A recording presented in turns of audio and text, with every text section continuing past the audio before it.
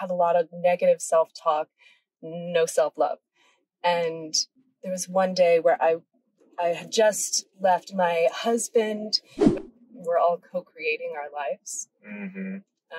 You know, there are definitely things we can't control, but there's a lot that we can, and most of that is what is going on with you. So you can control your own thoughts. And it was like this switch flipped where I realized, like, no one else is here, like, to protect me from myself. If I'm attacking myself with my own thoughts, who's going to stop me? Like, there is nobody but me, and I need to protect myself, because if I don't, like, I'm just going to destroy myself. Sun is coming up, are you ready to go? We can take a ride, we can take it slow. Yeah. Well, welcome back to the show. I am so excited because I just had like an impromptu, let's drive to LA, let's have an Erewhon moment. I texted my friend, Amy Baack, and she's joining us on the show. So, Amy, first and foremost, welcome to Onto the Road. Like, I'm so honored to be here with you.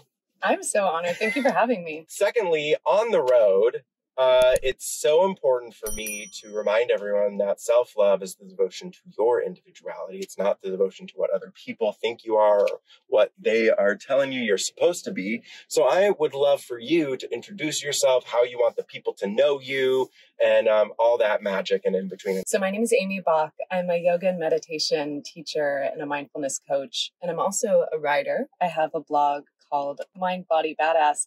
It was actually just changed from Infinite Embers. We have a new name that I'm really excited about. And I've been working in this it's been about a 10-year journey of my own healing. And through that, I've learned so many things about how mental and physical health are connected and how important it is to heal both together.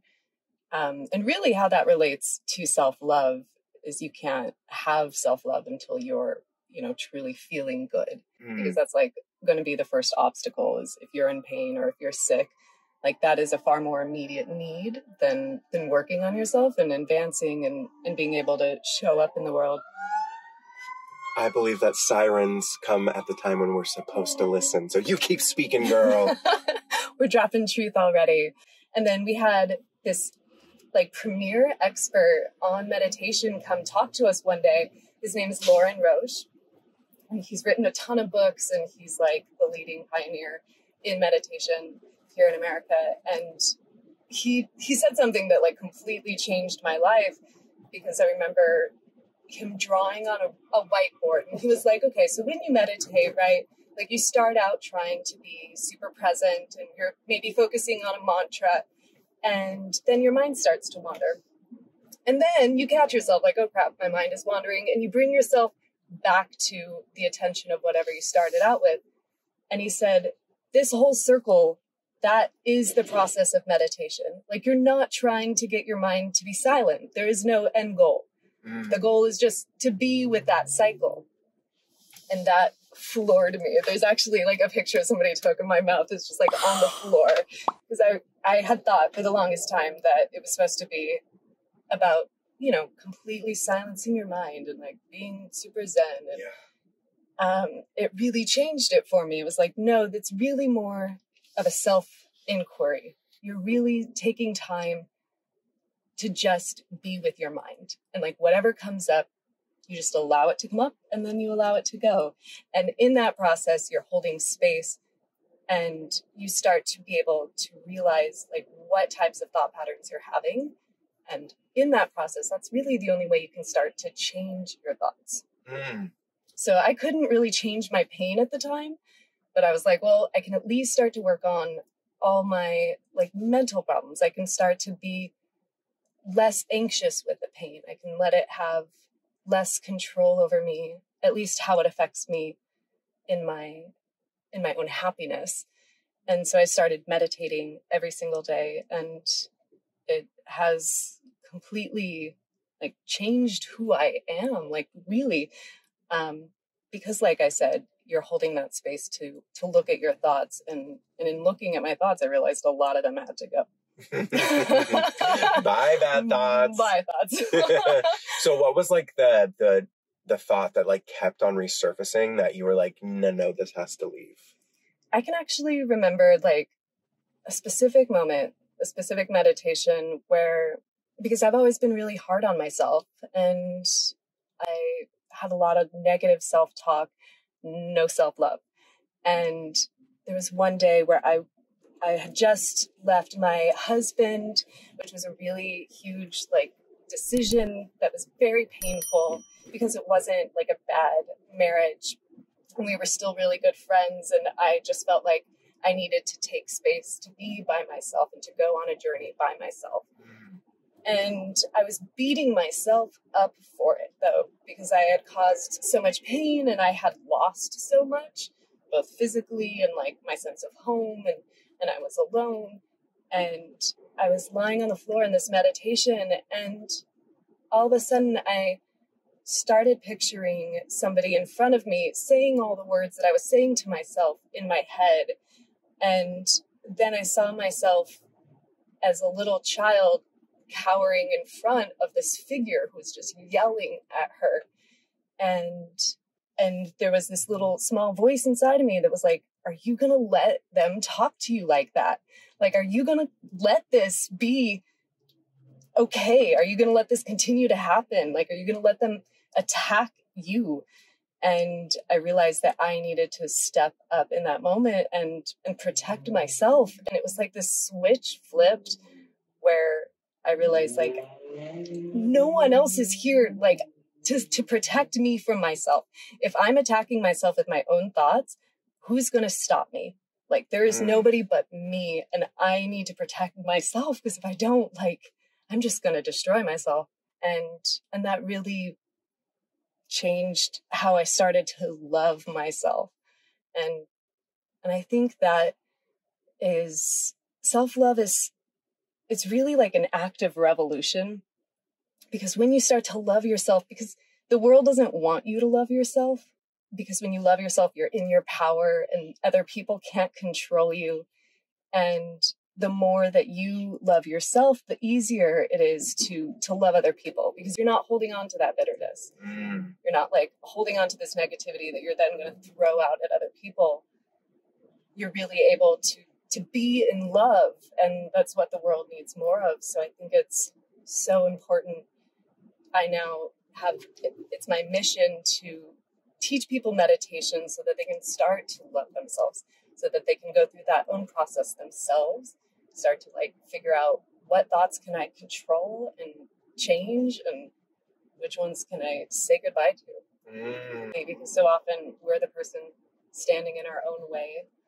It's so true. And it's because it's hard to look in the mirror and take responsibility for your own part in it. I mean, we're all co-creating our lives. There are definitely things we can't control, but there's a lot that we can, and most of that is what is going on with you. So you can control your own thoughts. And in that way, it just becomes so much easier to like let go of small things, because it's not worth your mental energy. Amen. Preach, preach, preach, preach, preach. Okay, so I think that that's the perfect time for us to play our first road trip game. Now, I love playing We're Not Really Strangers with my guests, and I got the self-reflection pack, so there's some cute little silver cards. You just have to choose whatever one you feel called to choose. You're going to read it, as long as it's not red. If it's red, then you have to find a new one. But read the question, and we're both going to answer it. They can get real crazy deep. All right, I'm excited. So flip the other side. Okay. Boom. Whose life seems most fulfilling to me? What does their life look like? I think this is great. This is a good question, because it's kind of like... exactly what we were talking about. I promise I didn't plant it. No, I know, because I looked. I was like, I'm going to choose whatever card calls to me. Okay. This is funny because I want to say, like, my own life seems the most fulfilling to me. I don't want to necessarily... there's nobody whose life I'm like idolizing myself or striving for. I'm looking for the best version of my life. And what that looks like for me is completely showing up in my power and not getting in my own way. And I think finding purpose through spreading this message and through writing, through teaching, all of that is so fulfilling to me. I think it's important to find fulfillment with where you're at, and then from that place you can start to grow. But if you're hating on yourself or hating on your life, that's coming from such like a negative space, you're not going to be able to expand it from there. Wow. Mic drop. So it's a complex answer. No, I mean, it was the perfect answer for this show. And then I'm thinking, okay, well, maybe I can just like be real and say, whose life am I idolizing? I say that right now, like, and what's gotten me into trouble, because I'm just coming off of a launch that I've now extended because I want more people to join, and being very transparent about that on my Instagram today. But I really have been idolizing a lot of like online coaches who have been doing it for such a long time. My friend Catherine Senkina is someone that like I love dearly, but I had to put her on mute on Instagram because I would get triggered whenever I would see her launches and the success that she has, and I'm just like, why can't I have it?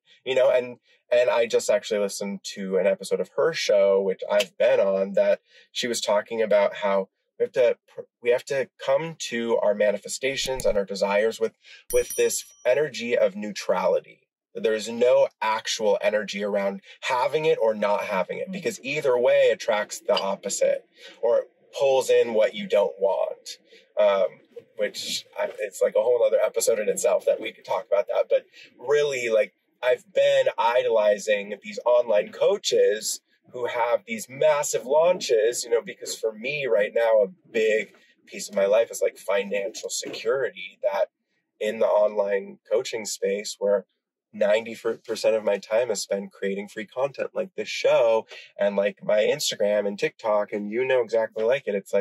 It's like, okay, well, I have to make money and I have to pay my bills, and I don't have any other job except this job. And I would love to snap my fingers and be like, oh, finally, it's here. But I know that, as Amy said, it's all happening when it's meant to. Well, Amy, this has been so much fun, and I'm so grateful for you being a guest on the show and for all of your knowledge. And if you're listening to this, know that it is the sign that meditation is time to meditate. It's time to take Amy's course. So remember, you're worth it. You deserve it. And you are not alone. We'll see you next time. Thank you so much, Paul. Yeah.